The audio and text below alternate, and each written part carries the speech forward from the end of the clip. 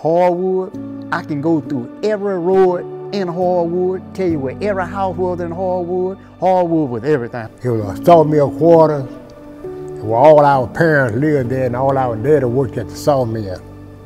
And every evening they'd go down to the big ballpark they had in Hardwood, and that's where they go out and practice at. And all of us was young, we could go in there with them and help practice with them.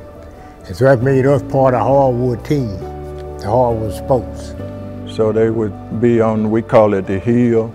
They'd be up there playing ball, and I wanted to go play ball, but I couldn't leave because I was watching the kids. So I got my brother next to me to watch the kids while I go play ball. Man, I got so many whoopings. Just stay out of Hardwood, but I always go in there. And they were all our mothers, fathers, and everybody meet up, grandmothers, meet up at this ballpark. It was big, beautiful. Yeah, we kept it fixed up nice with the white lines and all. Everything was nice. My daddy built the park.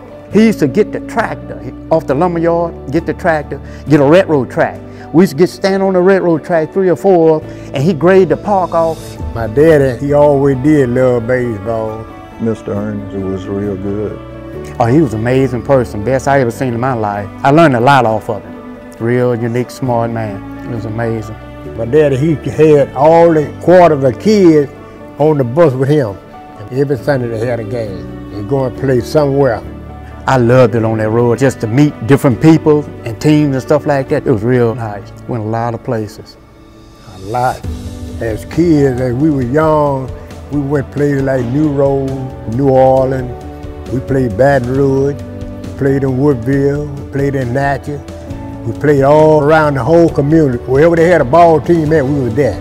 We went to Angola and played. Jimmy, he pitched. We beat them.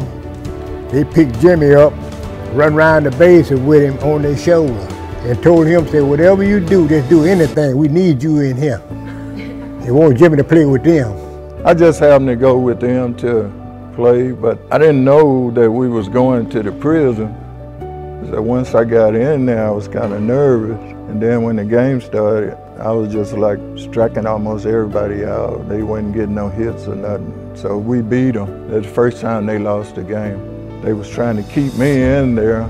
I started crying and stuff. I grabbed his daddy by the arm and them just holding on. It made me feel real good because they never been beat before. And I pitched that game, so I was like the talk of Hardwood. We was good. As young kids as we was. I got drafted by the Chicago White Sox, but I didn't sign with them. And that winter, Atlanta Braves drafted me like in the 4th round. So I came home for like a month, and I ended up playing in a game that I shouldn't have even been in with the Hardwood Sports. I came in to get 1 out. I was the pitcher. The first pitch, the ball hit off the catcher's glove and went back to the backstop. So I went to cover home plate. And the runner on third base hit me with his forearm, and he knocked this bone up and really knocked me out. They had to rush me to the hospital. Atlanta Braves worked with me to get my arm strength back, but I got the call from Mexico. So I ended up 3rd in the history of the Mexican League in batting, and that's how I ended up in the Hall of Fame.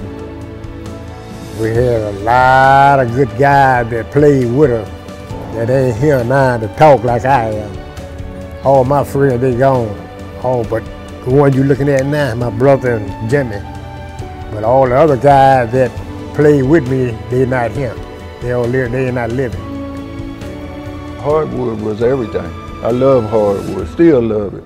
My wife get on me now because I won't stay at home. Well, to me, the overall experience was everybody that was in the baseball bracket with us was good kids. We looked out for one another. Everybody's parents was everybody's parents. They took care of us.